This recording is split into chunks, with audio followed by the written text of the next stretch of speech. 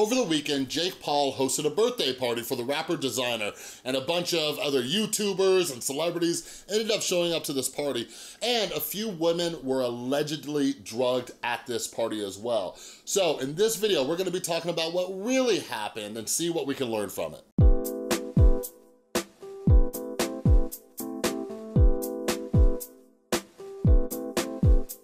What is up, everybody? This is Chris from the Rewired Soul, where we talk about the problem, but focus on the solution. And if you're new to my channel, what I like to do is pull different topics from the news or TV shows and movies, or even the YouTube community, and try to see what lessons we can learn from them. So if you're into that stuff, make sure you subscribe and ring that notification bell, all right? And if you're not yet, make sure you follow me over on Instagram and Twitter, because I love engaging with all of you, chatting with you. I put up polls and things like that for video ideas, all that good stuff. So follow me on Instagram and Twitter at The Rewired Soul, all right? So yeah, over the weekend, Jake Paul had a party for the rapper Desiigner. Huge party.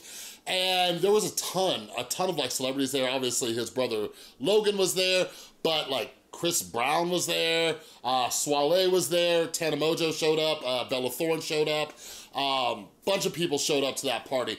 And it was a crazy party, huge party.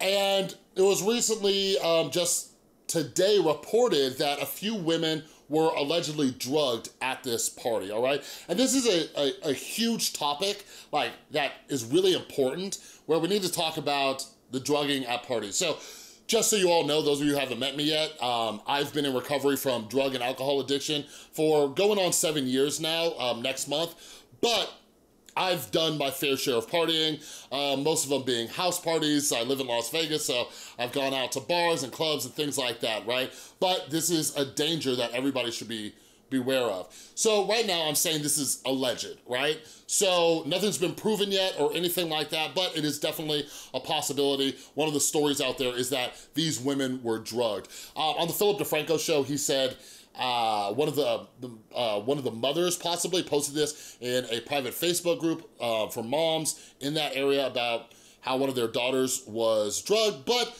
nobody's been able to get a hold of the woman who posted that, so we're not sure if it's true. What is possible, and this is just, like, listen, I'm not here to be a wet blanket or whatever it is. Like, go do your thing, go party, just be safe, don't be stupid, all right?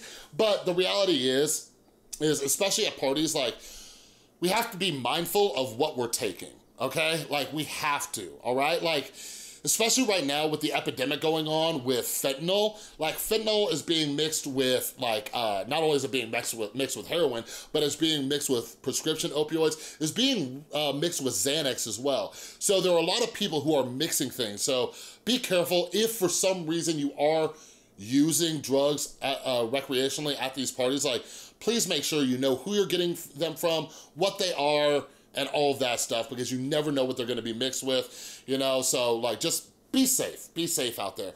But something I do wanna take an opportunity to do, because, you know, I've been given this platform to speak and discuss things, like, know the best ways to make sure that your drink does not get spiked when you're at a party, okay? It is just things that you should always do, and this is why, like, you should always, like, I don't know, try not to get too messed up, or if you do get messed up, make sure you have a friend who can help keep an eye on you and your drink and everything like that. But just a few tips. Always make sure that you watch your drink being poured. Make sure that you get your own drinks. I know some people will bring you drinks, like, hey girl, you want this drink? No, thank you. You know what I mean? If you do, like, taste it, see if it tastes funny or weird. And by the way, all of these things are very difficult to do while you're getting drunk. Another thing is, when you are walking around the party, hold your drink like at the top of your drink so nobody can like slip something in your drink. Just things like that. Don't leave your drink unattended, all that kind of stuff. But my beautiful girlfriend Tristan just reminded me too, and I'll try to provide a link down below or even an image on the screen, but apparently there is like a nail polish that you can get where you can like dip it in your drink, and if it changes colors, it means that it might be. So that's a pretty cool technology, so do that. Get yourself some nail polish, girl, that detects your drink being spiked. So go out there, have fun. I'm a 33-year-old man who is sober, so I'm not in your realm anymore if you're out there partying, but just please be safe. Best thing you could do, always have somebody like a designated driver, somebody who's gonna be there with you, or somebody who doesn't plan on getting, you know, too messed up. By the way, maybe get some sober friends like myself. Like, for example, I just went to a concert the other night with my buddies, you know, here in Las Vegas. It was at the House of Blues. I saw Taking Back Sunday. That's why you should follow me on Instagram, because I take pictures like this. But anyways, like, I'm a designated driver, I'm a sober person who is there and can keep an eye on things and make sure that none of my friends get in trouble. But anyways, that's a whole nother video. But hang out with sober people. We like to go out and have fun and party too. We just don't get intoxicated. But the other thing I want to talk about, the most shocking part of this entire story. Like, I was doing some research on this story right before I made this video, and my brain almost exploded because of this. So at Jake Paul's party, he actually had private ambulances and paramedics in the driveway, just in case certain things happen, because he knew it was gonna be a crazy party. I think they were even doing like motorcycle stunts or something like that. But not only that, the head of security, this is all reported by TMZ, I'll link it down in the description below, but the head of security was a former sheriff. They had 38 guards for security who were checking IDs. And I'm sitting there, I'm like, is this the most responsible thing that Jake Paul has ever done in his life? Like, I was flabbergasted. I don't use the word flabbergasted that often, but I was flabbergasted, like. But then I go back and think, and not to take any credit away from Jake Paul, but I almost imagine that somebody like on his team, maybe his management team or PR team, like they knew how crazy this party was gonna get and say, listen, Jake, cover your butt, paramedics, security, you know, all these other things. Like, that is the only thing that makes sense to me. But Jake Paul, if this was your idea to make sure you had these precautions set in place, good for you. Now, for all of you out there who are throwing parties, like, we used to throw a ton of parties, and like, not all of us have those, you know, measures available. But again, I will use this opportunity because my videos are for you. My videos are for you, the one watching this.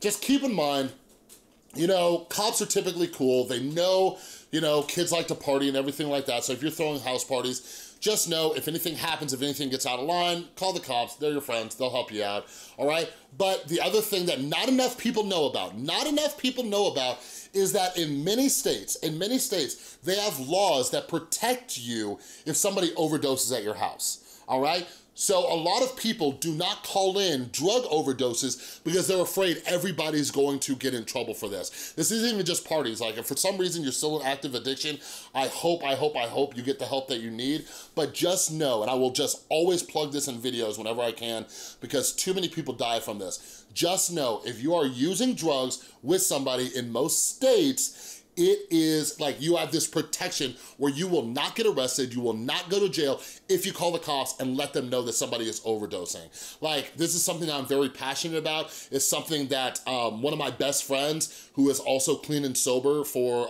about 7 years now as well, he almost died from an overdose.